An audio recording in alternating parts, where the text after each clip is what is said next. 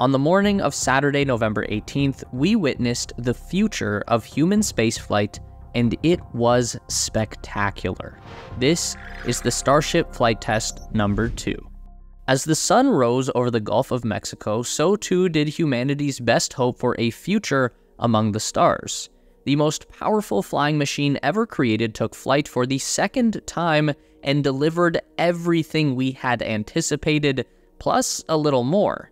It's important to remember that the main goal of this second flight was to get the vehicle through to stage separation and test the new hot staging system. Everything past that would be a nice bonus. After scrubbing a Friday launch due to a faulty grid fin actuator, SpaceX crews worked through the night to destack the Starship and replace 3 of the electric motors that control the rotation of the Super Heavy booster's grid fins. One was confirmed broken, but 2 more were swapped out due to an abundance of caution. The vehicle was then restacked and prepped for launch. At the crack of dawn, ground systems at the Starbase launch pad were in full motion to prepare for propellant loading of the booster. This began at T-1 hour and 37 minutes from the expected 7 a.m. launch time. Everything was going smoothly and according to plan. And that trend continued straight through the pre-flight checklist up to T-minus 40 seconds. This is a planned hold for the Starship launch. Crews can pause the countdown at this point to give them extra time for final checks. The ship can be held at 40 seconds for up to half an hour. At the time of the hold, Starship is fully fueled, operating on its own internal power, and has been released from the hold-down clamps on the launch mount. After final pressurization was confirmed on the upper stage, the countdown resumed, and we are a go for launch. At T-minus 5 seconds, we can see water spraying out from the new flame diverter system. Then, just before the clock hits 0, we can see the first plume of fire from the Raptor engines as they quickly build up thrust. All 33 engines are running for about 5 seconds before we see the first movement of the ship. From here, it starts moving very quickly. By T+10 seconds, the tail of the booster has cleared the top of the launch tower, and the rocket is already traveling at 140 kilometers per hour. From the moment of liftoff, we can see the improvements that SpaceX has made to both the vehicle and the launch pad since the first Starship flight test back in April. The most obvious difference being that we can actually see the rocket as it leaves the pad. The first launch was covered by a gigantic cloud of rock, dust, smoke, and debris.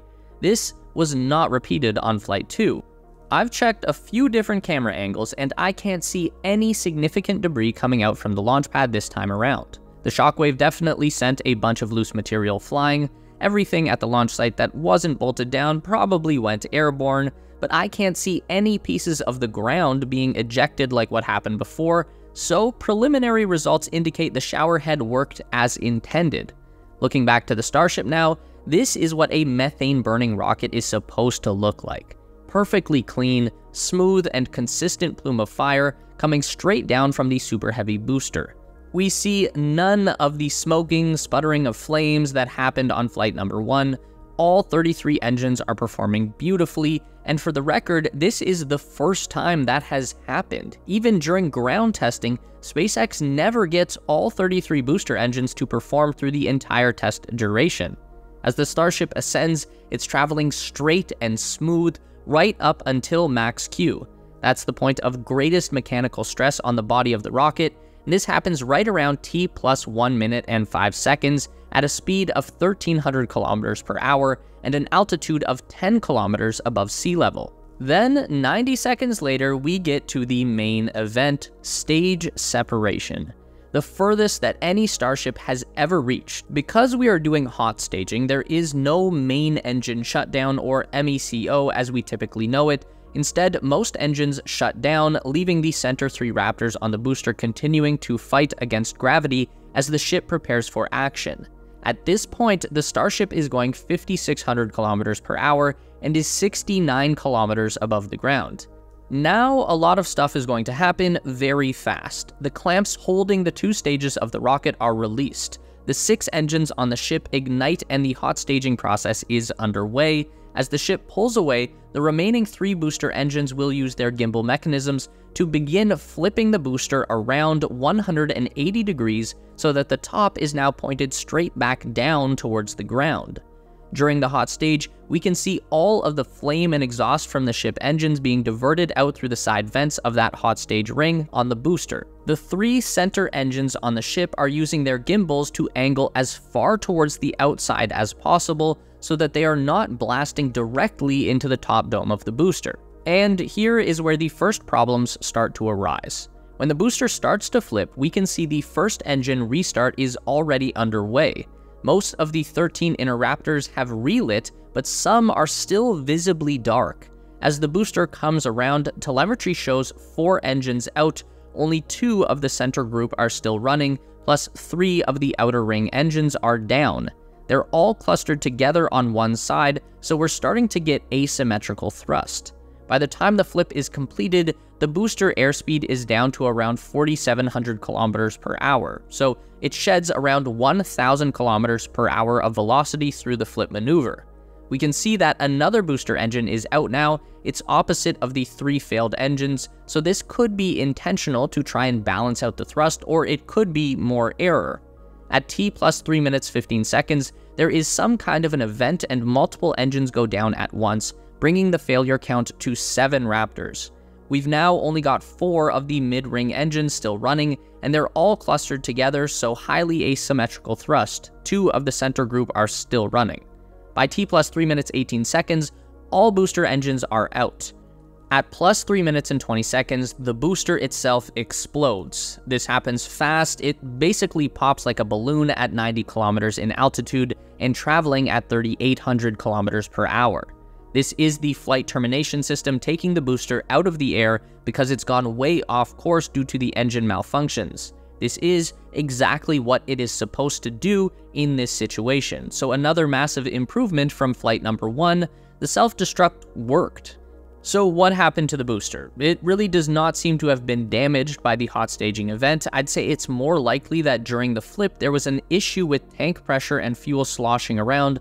Obviously, no one's ever tried to flip such a gigantic fuel tank around in mid-air, so the fluid dynamics are totally unknown, but now SpaceX has significantly more data about it than they did before. This whole time, though, the ship stage has been well underway and is gaining velocity and altitude on its way to slightly less than orbit. The point of this flight test is to get the ship very close to orbital velocity, but keep it at a speed where it will naturally fall back down without the need for a deorbit burn. At this speed, the ship is still going to hit the atmosphere hard enough to stress test the heat shield tiles, if it makes it that far. As the ship continues to burn all 6 engines, we're hearing callouts from the ground crew that all systems are nominal. At T plus 4 minutes, we can see some interesting white specks appear on camera, either UFOs or debris from the booster catching the sunlight. At T plus 5 minutes, we hear the callout for ship trajectory nominal. At 6 minutes, we hear ship pressure nominal, so everything appears to be going very smoothly up there. Until we get to T plus 7 minutes 7 seconds, the ship is traveling at 17,000 kilometers per hour, it's 149 kilometers above sea level, and we see a plume of smoke visible on camera. At T plus 7 minutes 40 seconds, we see a second plume from the ship. It's now at 21,000 kilometers per hour, and telemetry shows all 6 engines are still firing. Altitude remains about the same 148 kilometers. By 7 minutes and 50 seconds, the plume is cleared, but we can only see a very faint light from the ship's engines. At 8 minutes 3 seconds, telemetry shows all engines cut off on the Starship. The vehicle is at just over 24,000 kilometers per hour. Then 2 seconds later, we see a small puff, followed quickly by a larger puff, and this marks the end of Ship 25. Flight termination kicked in very late into the second stage burn. We were only a few seconds away from second engine cutoff, and the coasting phase that would have taken the ship most of the way around the world to the Pacific Ocean. So what we saw here was probably about 80% successful. We only really missed out on 3 main events. 1, the return of the booster, so we didn't get a re-entry burn or a landing burn over the water. 2, we did not get a second engine cutoff on the ship, which is not a big deal. 3rd, we did not see the re-entry of the upper stage, which is a bummer because this is a massive unknown. No one has ever tried to bring anything that big back down from space before, and we still have no idea how Starship's heat shield tiles will perform under stress. You can already see from some still photos that a lot of the tiles fell off during launch, mostly along the weld lines, so the ship probably would have broken up anyway, but there's no way to know until we can actually get to that point in the flight. NASA Administrator Bill Nelson seemed pretty stoked about the results. He posted on X shortly after the launch, "Congrats to the teams who made progress on today's flight test. Spaceflight is a bold adventure demanding a can-do spirit and daring innovation. Today's test is an opportunity to learn, then fly again. Together, NASA and SpaceX will return humanity to the moon, Mars, and beyond." And that's probably the most important thing to remember. We are taking the first very small steps right now towards the most gigantic leap that humanity will make in our lifetime, sending people to live on the moon and eventually to Mars.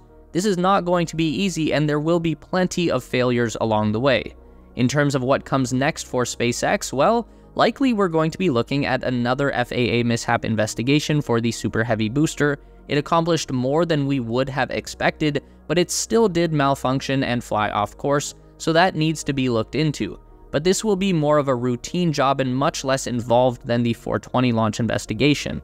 Technically, SpaceX is still approved for up to 5 launches from Starbase in 2023, so will they try and take advantage of a December launch window? Depends on the condition of the ground systems. We know that the launch pad was not destroyed, but it could still be damaged, or at the very least, SpaceX probably discovered something that could be improved. We know that SpaceX has plans to upgrade the orbital tank farm at the launch site to enable faster propellant loading, so they'll probably want to do that before another launch attempt is made. We are also starting to see a lot of indications that SpaceX is getting ready to construct a second launch tower at Starbase, so maybe their energy gets diverted into that project for a little while. Either way, likely no more Starship launches for a few months. Late winter or spring 2024 would be a good guess. As for what the next flight of Starship might look like, well, they already have Booster 10 and Ship 28 pretty much ready to go, so the hardware is definitely not in question. As for the flight profile, do they try for a full orbit? Do they attempt a payload deployment? I'd say it's most likely that SpaceX will try the exact same flight profile next time around as they did on November 18th, because we still need to get that data about the upper stage, and that should probably be known before it goes all the way to orbital velocity or tries to carry anything into space. So stay tuned for our next video out on Wednesday when we go even deeper into the details and aftermath of the Starship test flight number 2.